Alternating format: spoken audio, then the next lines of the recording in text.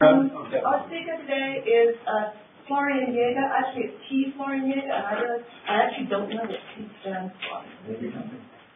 Will remain a mystery. Maybe we'll find out. Florian is currently an assistant professor at the Department of Brain and Cultural Sciences at Rochester. He did his PhD at Stanford in linguistics with a, what do they call it? Designation in cognitive science. I have absolutely no idea what that means. His dissertation was on redundancy and syntactic reduction in spontaneous speech, and his research interests really are very broad, but they encompass a lot of work on language comprehension and language reduction. He's going to talk about some of that research today. Thanks. You know you've made it when you have a bottle with your name on it. I will report that. So this was actually the title that I originally intended to spend the entire time on, or the topic, speakers' preferences at choice points in language production, and what they tell us about the efficiency in communication. What I actually want to do today is part one will be about this.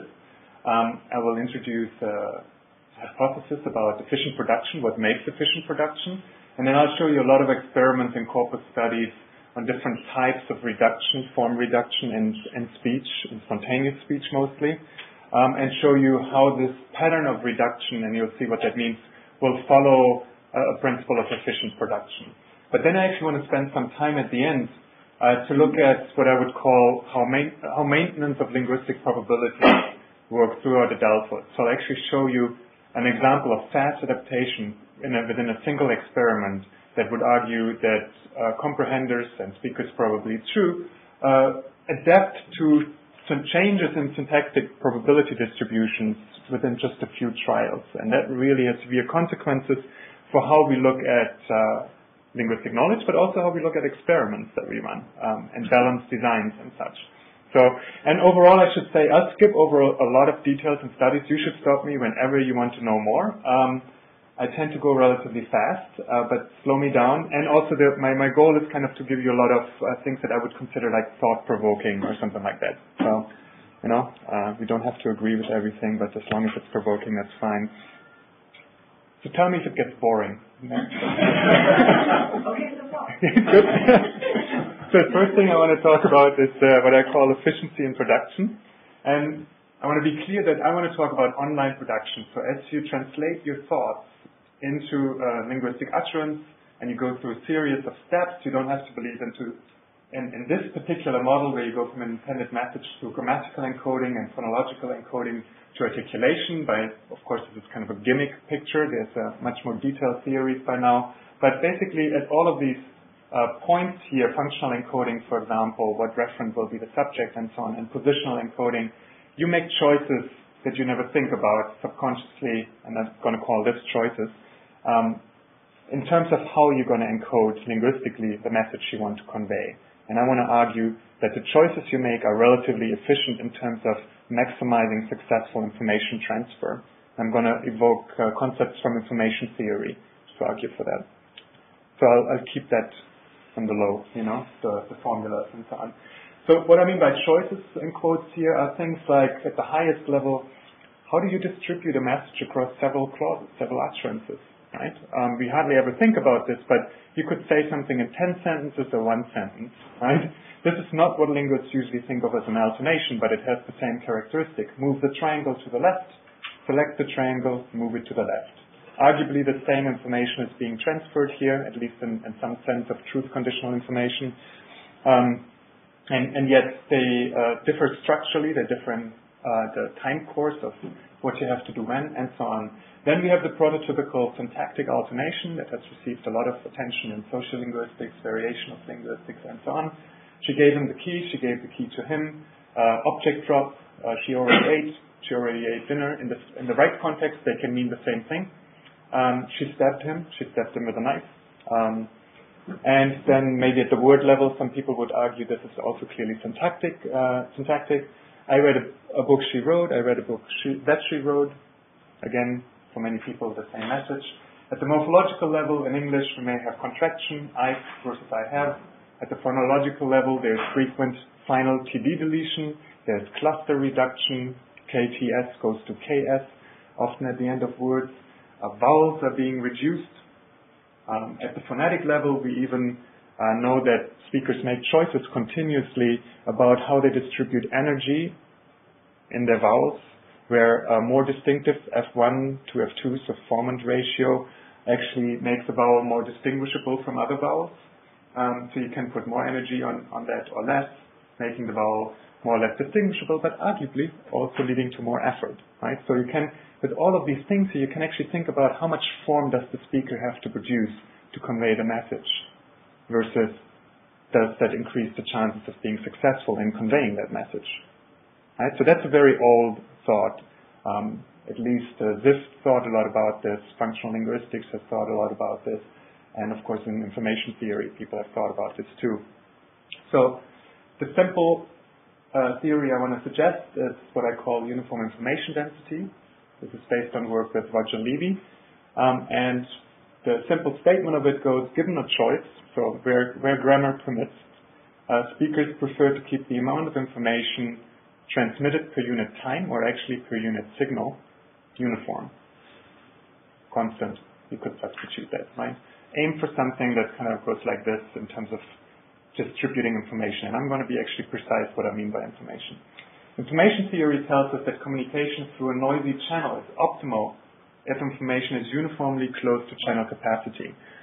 So there's this somewhat evasive concept of channel capacity, which basically is the amount of information per time you can put through a noisy channel but still communicate essentially error-free. It has to do with the amount of redundancy in your signal in terms of how you encode the message you want to transmit.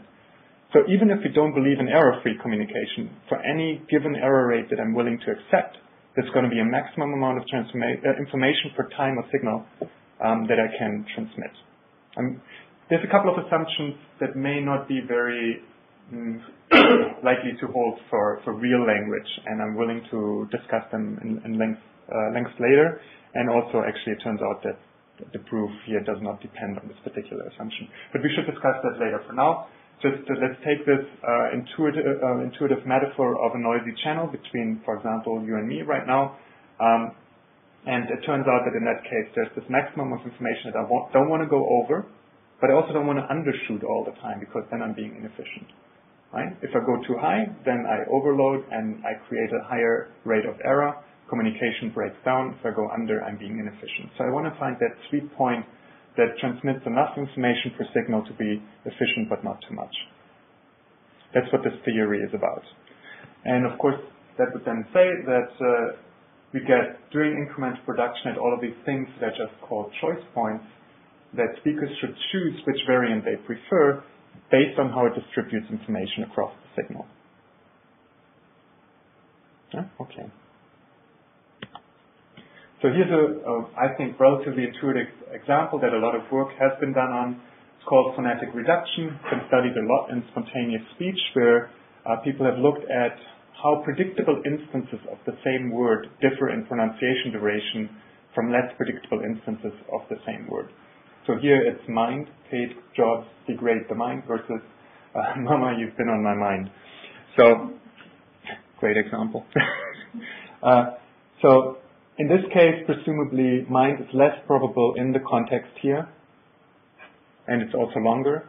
And here, it's more predictable, and it's shorter. So this is a pretty well-established finding. It turns out that more probable is the same as less information. Specifically, the Shannon information of any unit is identical to the log of the inverse of that probability, or minus log the probability of that unit. That has all the desirable properties. So first of all, it makes information additive. Right? So as you get information, it just adds up. It means that something absolutely predictable is going to have zero information. Right? Probability of zero.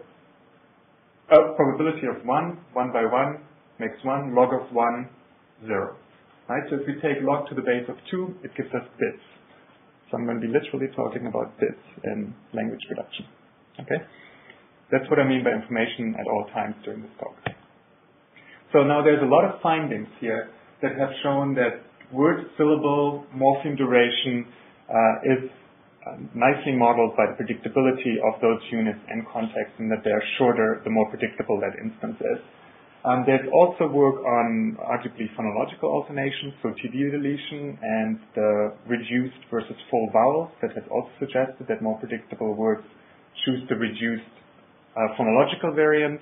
And there's work that links the distribution of intonational accents to the predictability of a word. And actually, Eilert and Turk suggested specifically that accents or intonational accents are a means of making words longer, words that are unpredictable.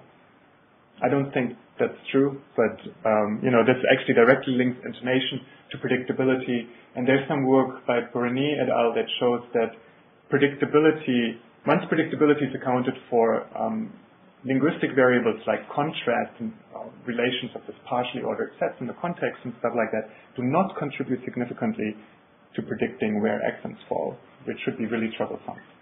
I want to interrupt. Sure, interrupt. Just know very quickly what you mean by predictability in your model.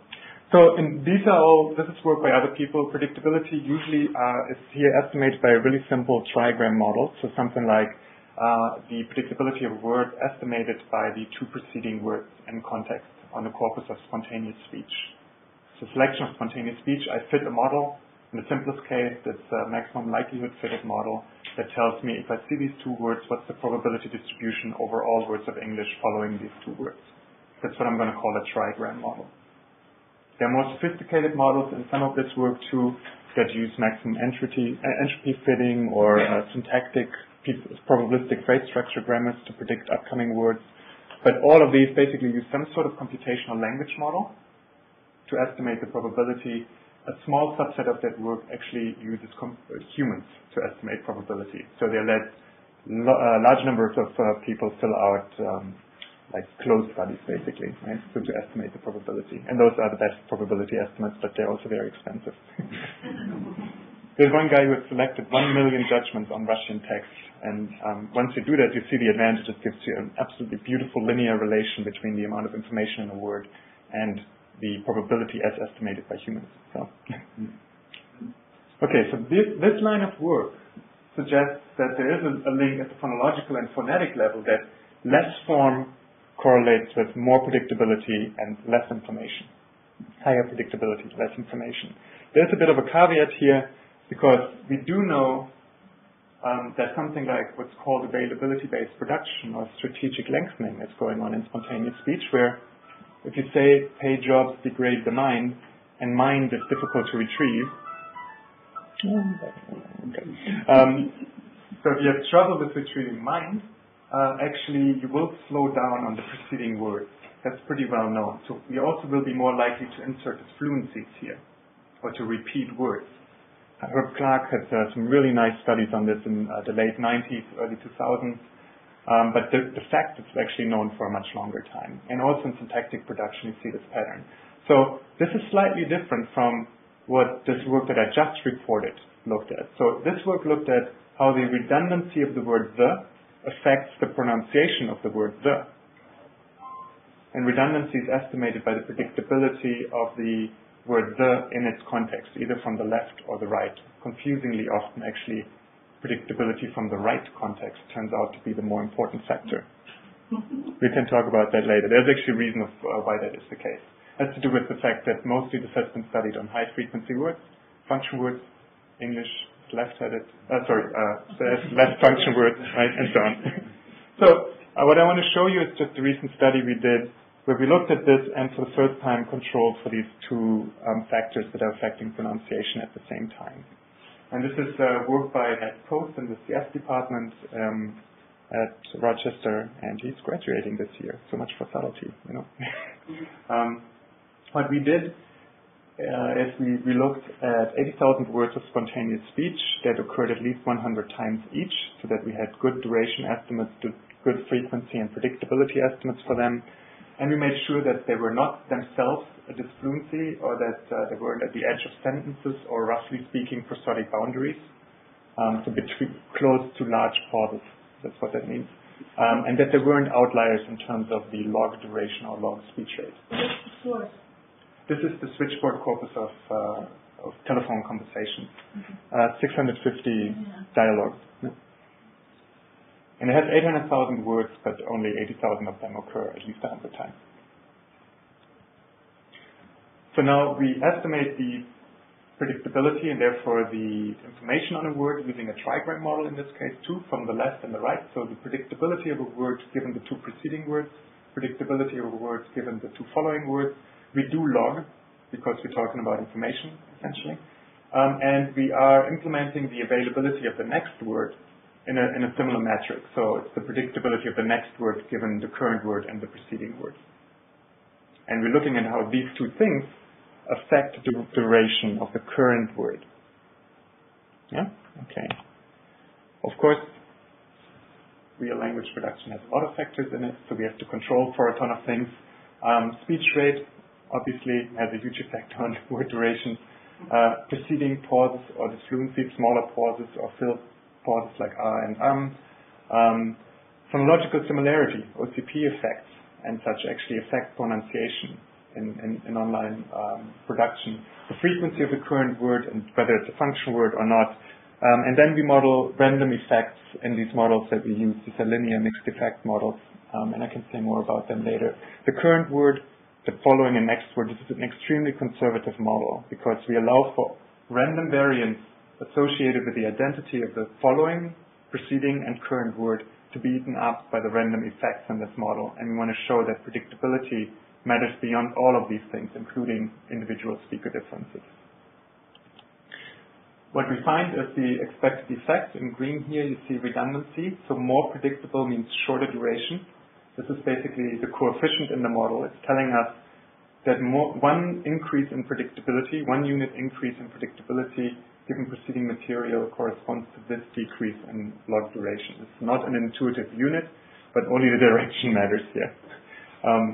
We standardize the effect so that the size of these bars actually tells you something about the strength of the effect. You see that more frequent words are shorter. This is actually after modeling random differences between words. So this is a meaningful result. I think it's the first result that clearly shows that more frequent words are shorter in duration after you account for their phonological code. The only other evidence comes from Cesar Megal's homophone study, looking at time and showing that the more predictable instance is actually more frequent homophone variant is pronounced with shorter duration. Function words are shorter even after accounting for all of these other effects, so they may have a special status in production. And then crucially, we do find that upcoming material matters, not the predictability, but the raw frequency of upcoming material does affect the current word's pronunciation. But crucially, right now, the redundancy of the current word matters beyond that. So we get that more predictable instances of words are pronounced shorter even after we control for 20 other control factors. 18. 2 are the ones that are in there. And 4 random effects. Okay. Here's an example of what that means. Here's the predictability of the word given preceding context, the 2 preceding words. Here's the log shape. This is the the change in duration. And you can see the more predictable the word, the shorter it gets, and it's this log shape. Now, this varies between words. Just to give you a little bit of a flavor here, if you look at the 10 most frequent words of English, you see that within each of these words, if you refit the model, you find that, of course, not everything comes out on every trial. This one was not significant overall, and of course, it's not significant in any of the models. This is availability. This is the predictability of the next word, which never matters. This is the frequency of the next word, which matters for some of the words. This is the predictability given preceding material.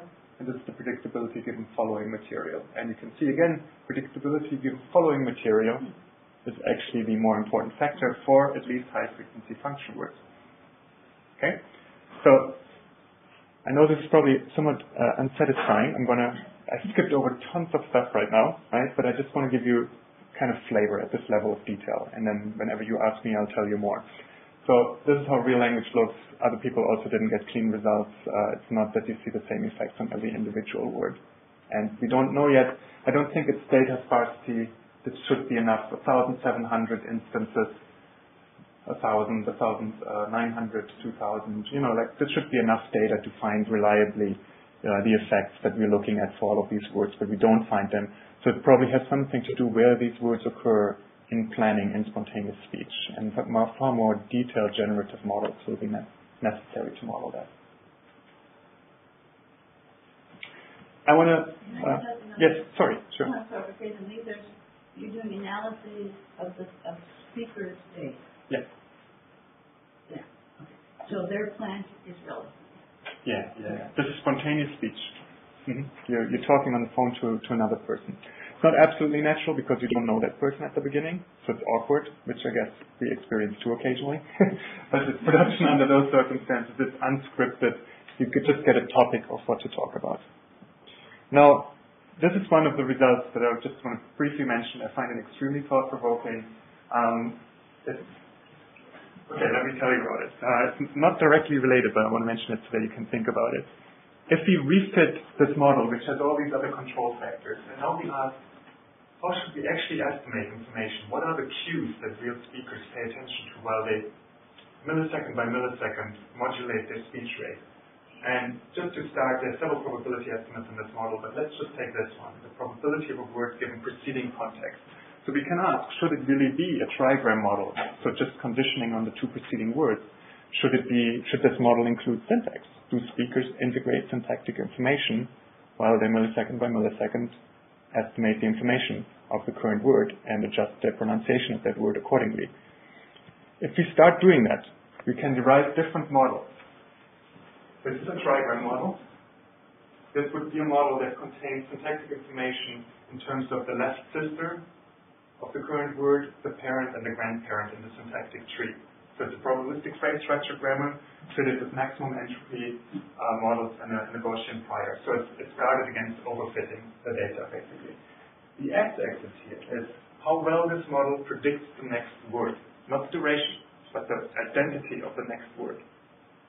This is basically a measure of how good a model this is, right? In terms of predicting words. And you see that some are better, some are worse.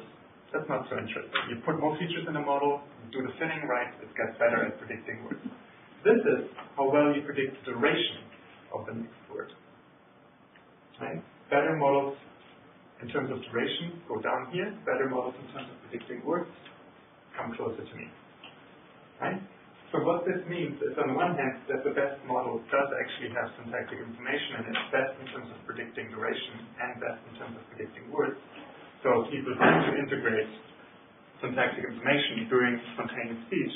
But what I find more interesting is that as the models improve in terms of predicting words, they improve in terms of predicting duration. That's actually a really, really cool finding if it holds up, because that's what you would expect if people are ideal observers, if they integrate information optimally, if they take maximal advantage of the available information in the light of uncertainty. Then you should see that the better the model predicts the actual words, it should be a better predictor of what people do, and that's the duration behavior, right? So something to think about. But for now, in the theme of uniform information density, this just says phonetic reduction is indeed compatible with the efficiency-based accounts. So there's some effect of transporting the slides. Anyway, so next let me give you an example of work by Austin Frank, who is graduating from the BCS program this year in Rochester. And I really like this. He had this idea when I gave my job talk at Rochester, and he said, like, well, couldn't we look at morphological contraction? Couldn't your theory make predictions about this? And it's a very frequent phenomenon in English and other languages. So you have a sentence like President Clinton didn't have or did not have, and I guess we all know how that sentence continues. And then we can ask, now as a binomial variable, so binary outcome, is he going to choose this morphological realization or this morphological realization? We can model the log odds or the probability of that outcome in a model based on the information that having negation at that place carries. Right? And we would expect, based on uniform information density, to get something like this.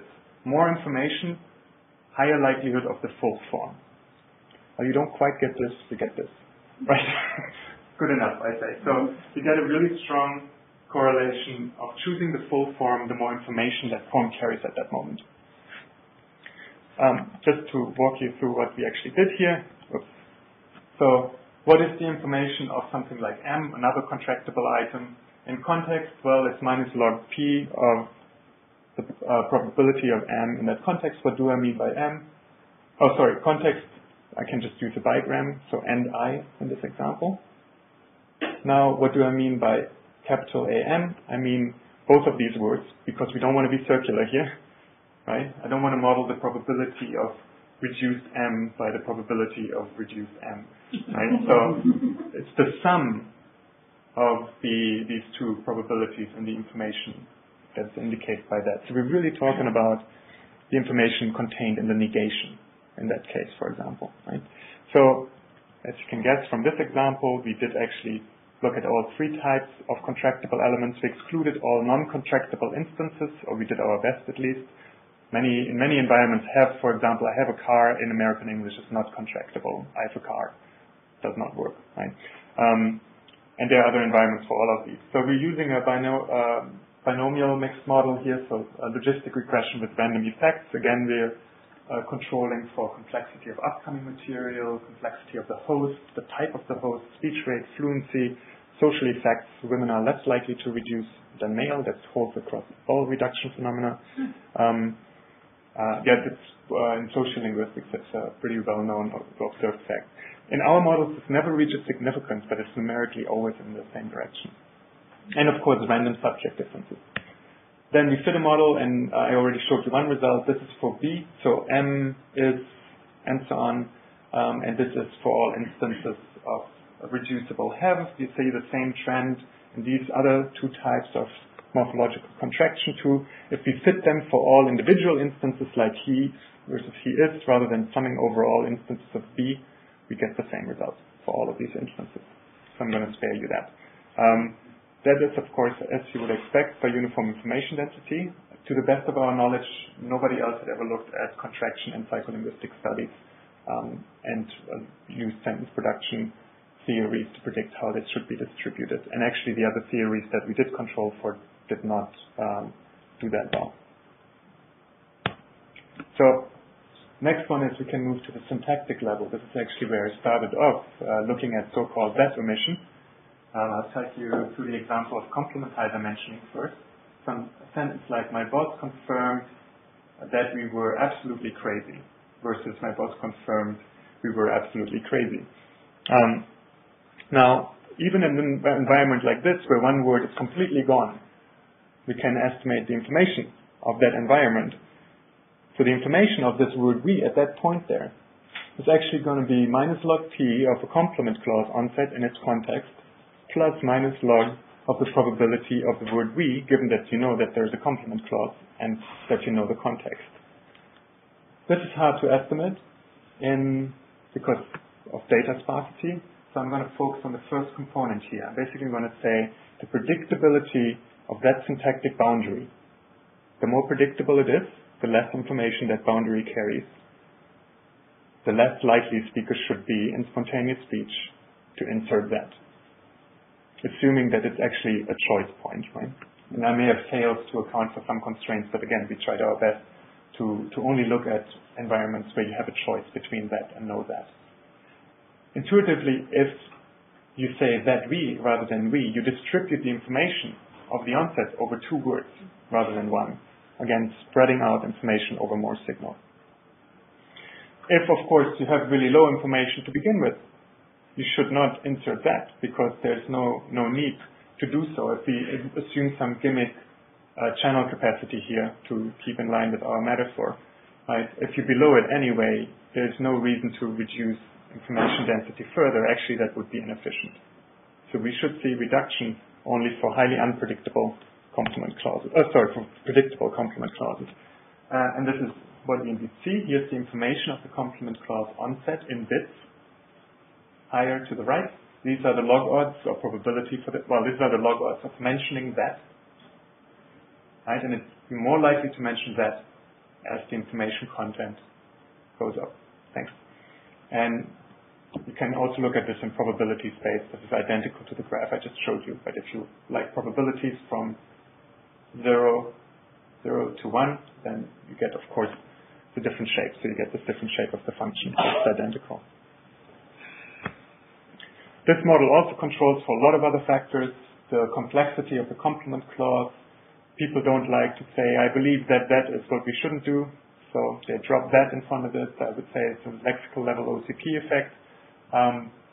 Well-known certain matrix subjects, for example, I think versus he thinks, much more likely to drop that after I think, and that has to do with probably the status of these. There may not even be complement clauses, has been argued, right? So there's a huge effect. The more complex the subject at the onset is, the more likely you are to produce that. The predictability or information density of the onset of the complement clause, however, is the single most important predictor. It captures more information than the dependency predictors or fluency predictors altogether. So it's really strikingly important. There are other environments. For example, a president who is adored by most of us would have no need. And you probably also know which president I mean. Debating in my mind, when you drop that, is it grammatically correct or does it matter? So there are arguably some environments where it's not grammatically correct, and we did our best to exclude them. So as a matter of fact, in this database, there are only instances of complement clauses to verbs that are observed both reduced and unreduced.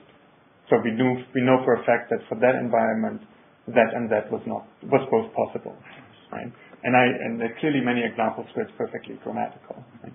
So I wouldn't consider this a mistake or error or anything like that. This is just another type of reduction. We looked at a bunch of different types of reduction. This is subject extracted passive relative clauses, and here you can omit the who is. It's again, grammar permits you to do that.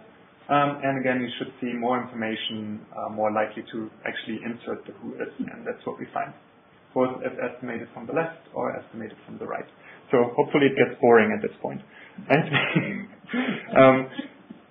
Given the time, I'm going to give you only one example. We've done a lot. So far you've seen only corpus studies, but we've also done lab studies using so-called recall paradigms. This is with Roger Levy and Vic Ferreira in San Diego. And this is actually for non-subject extracted relative clauses. So that's the painting they told me about. Same idea again, we can estimate the information here.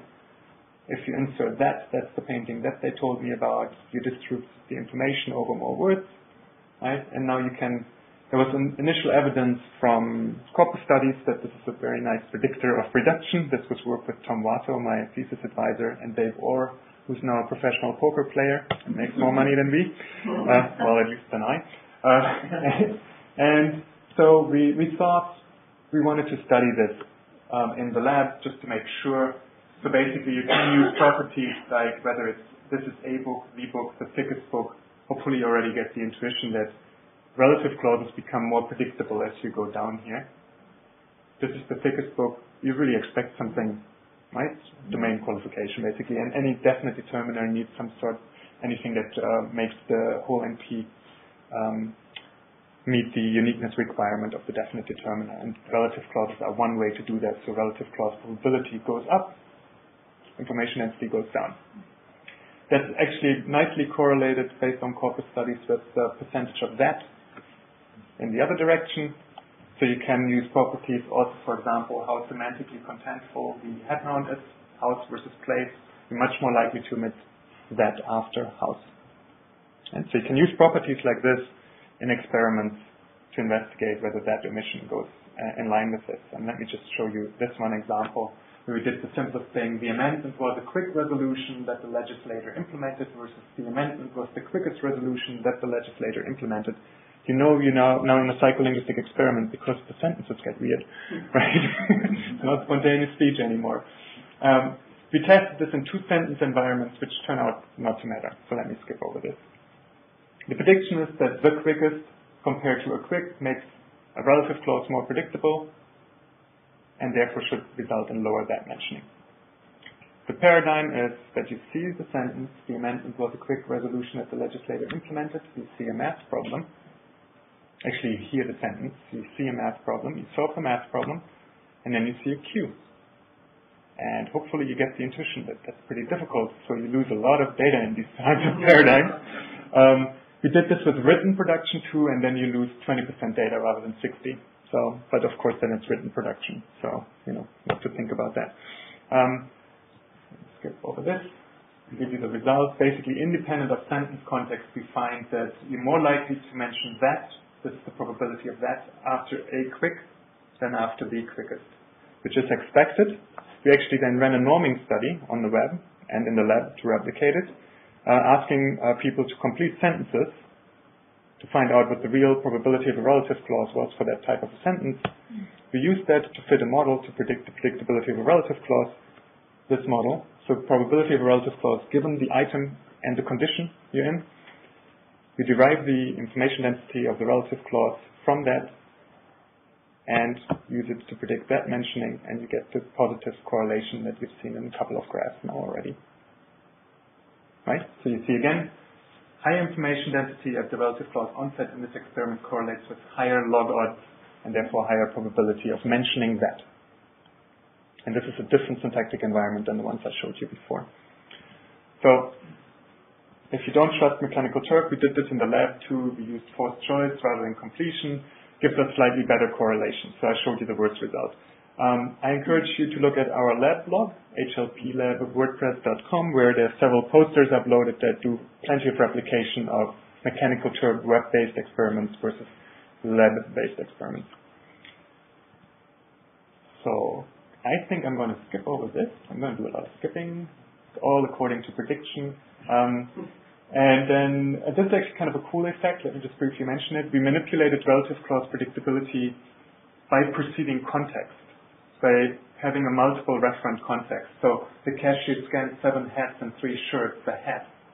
You really expect a relative clause versus the cashier scanned several types of clothing, the hat, which has lower relative clause predictability. Even this manipulation correlates in the predicted direction with that mentioning, which means if these facts cannot be purely lexicalized or grammaticalized unless you think that you store all contexts you ever encounter. Okay. You skipped over. Oh, which this one? I guess the question I have, and I imagine others do, is how do you interpret the change in slopes? For something like this? Well, across them. Oh, the change. Sorry. Well, all our information density estimates are really bad, right? I mean, we're nowhere close to what humans really do. Like if you have a trigram model and you estimate the probability of something on preceding context, or if you have a norming study where you ask 10 people or like 20 or whatever, right, and get an estimate of the relative clause probability, you're not going to find the real estimate. Yeah, this one here I should actually mention. In this last study, this slope does not reach significance yet, but you can see there's very little data. Each data thing here is one data point. This was in progress. If you look at the qualitative result, it goes in the predicted direction. But yeah, the change of slope we don't think much about yet because basically our models are so crappy that we don't have to worry about that. Crucially, so the crappiness of the model should not bias in our favor, right? It just increases the noise. Yeah, good question. Thanks. So what I want to say at this point is that at these levels we looked at so far, we find the same result over and over, that higher information corresponds to more form. There's also very nice evidence from object drop, where Philip Resnick in 1996, before anybody thought about this, showed that verbs that are likely to omit their arguments, like eat, right, I already ate, or the US won the semifinals, right, the US won. That these verbs are also verbs that carry a lot of information about the types of semantic arguments they have. So that this doesn't quite show what I've shown so far for the cases I discussed, but it shows that on average these verbs tell you more about the types of arguments they have, making them more predictable. More specifically, for anybody who this means something to, it's the relative entropy of those verbs with the types of semantic arguments they take that is high for them. I could blah blah on about the fluencies and gestures, about biclausal versus monoclausal choice, one sentence versus two sentences to say the same thing, about morphological reduction in Yucatec Maya, about the distribution of information across 12 different languages, including spoken Mandarin, Chinese, and spoken English. The result is the same in all of these cases. And I'm happy to talk individually about any of these studies. I think this is even playing. Yoo-hoo! There you go. What I would tentatively conclude is that, as far as we see so far, that at all of these levels you see this correlation of form and information. So that would mean that there's evidence that language production is efficient. Let me remind you that this distribution is what you would expect if you want to shoot close to channel capacity but don't go over it, right? You want to make things that are unexpected in context. You want to give more signal for them to be comprehended, for example. That would be the audience design interpretation of this result, right? But this is at a more general level. You're just saying provide more cues when something is unexpected. That's one way to look at this result, right? Whether you believe that or not, the results all suggest that information density drives speakers' decisions at various choice points of linguistic representation. And that means that even if that theory is wrong, we have to think about information density as something that makes something to produce complex, right? Not just the number of words. We have actually studies where we compared the number of words, the number of syntactic nodes in a phrase as a complexity measure against information density. And information density consistently shows up to matter beyond that. Right? And that also means that our ability to use language includes access, or somehow the system has that inherent property to be able to consult probability distributions. I do actually not think that there's like this little central computing unit that calculates information density. Rather, it's a property of the architecture of the language production system that it has access to probability distributions. That shouldn't be so shocking in this day and age anymore, but it's worth stressing. Why is that the case? Because information is defined probabilistically. There are different concepts of information, but all of them make reference to probability distributions. Whether you take Fisher information or Shannon information, it doesn't matter. I don't know how interesting this is here. There's an obvious question about how this computational level theory relates to mechanistic theories that is the level of representation that most psycholinguists usually do their work at when we talk about something like, I slow down when I don't know how to continue. Right? And I'd say let me not discuss this in detail, let me skip over it, and if there are questions, I can say more about it. There are some links to mechanistic theories that I think lead to an intuitive implementation of uniform information density at the mechanistic level, but I actually like that this is a computational level theory and that it stays neutral of certain mechanistic interpretations, because I'm not sure that mechanistic representations are the a priori God-given right ones, right? So, anyway. How much time do I have right now? 15 minutes. 15 minutes. Okay. Yeah, I think I can do that. So, I pointed at the beginning to the fact that the metaphor of the noisy channel is somewhat of a stretch for human language use, which may call into question the very fact that I said this is optimal under that interpretation. So it's not the fact that there isn't a noisy channel between us. There clearly is a noisy channel between us. But Shannon's proof in information theory actually applies to digital channels. Now you can make any analog channel. Clearly you're using an analog source. Sorry, like I'm producing a continuous signal. I'm not tick, tick, tick, tick, right? So you can of course translate any continuous signal into a digital signal with really high accuracy, right? So the proof does extend to some extent, but there's some other assumptions that have to do with really how in the guts of that proof work that I think make it questionable that this is the right way to think about the optimality of uniform information density. It does turn out that there is a maybe more intuitive, similar but actually subtly different interpretation of why you would get uniform information density. And that has to do with processing difficulty rather than maximizing the information that you successfully transfer through the noisy channel. That may seem very similar, but it's actually different, right? So if I minimize processing difficulty, I also get this result that this is would be the theoretically optimal thing to do. This is work with Roger Levy, who has also worked a lot on comprehension and has shown that comprehension is surprisal sensitive. Surprisal is the same as Shannon information. It's minus log of the probability of a unit, and has been shown to be a very good predictor of how long you spend in reading a word, for example, or understanding the word. Just conceptually, don't be afraid.